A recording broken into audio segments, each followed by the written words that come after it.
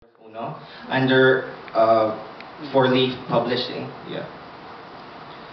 Okay, the first one. C. So cover the news and not become part of it. So when you cover the news, you should not be part of it. What does that mean? Yeah, when you take pictures, you'd not be part of the news, right? So basically, you are in the background. Not literally in the picture background, but I mean behind the scenes, right? Okay, the next one.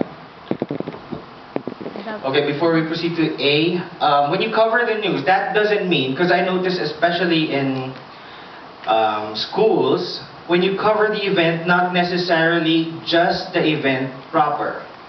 So when you cover an event, that should be before, during, and after, right?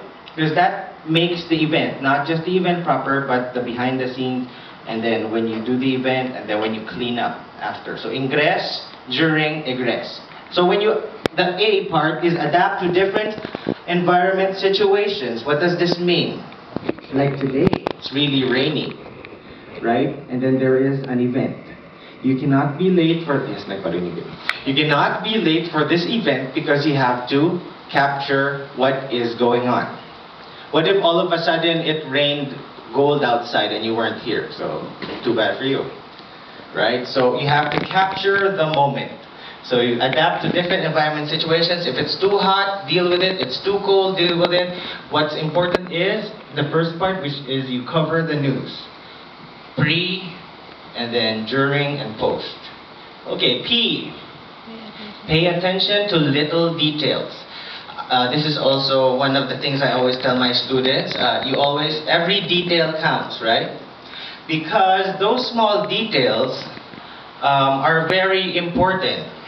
Have you seen like National Geographic and magazines like that? So they don't focus on, for example, the war. Not too much on the soldiers, right? So you focus on what's happening with the people.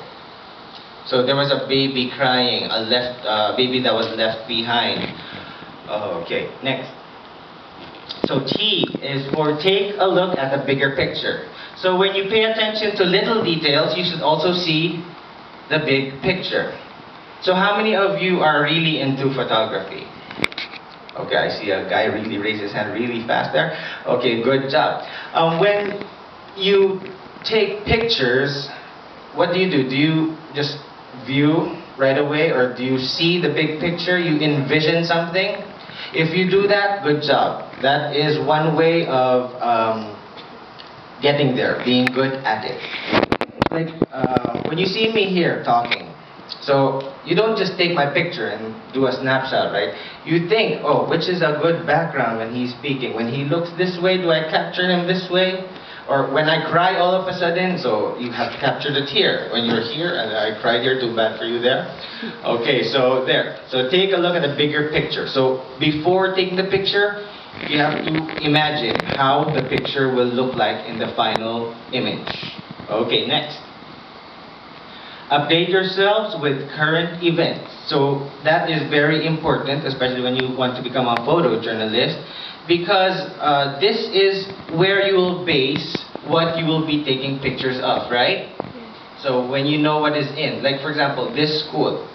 If I was a student, photojournalist, and then there was an event entitled Captured, but I wasn't informed, or I didn't at least get informed or get involved with it, I wouldn't have the chance to take the picture. So you have to be involved and be updated, right, with what's happening.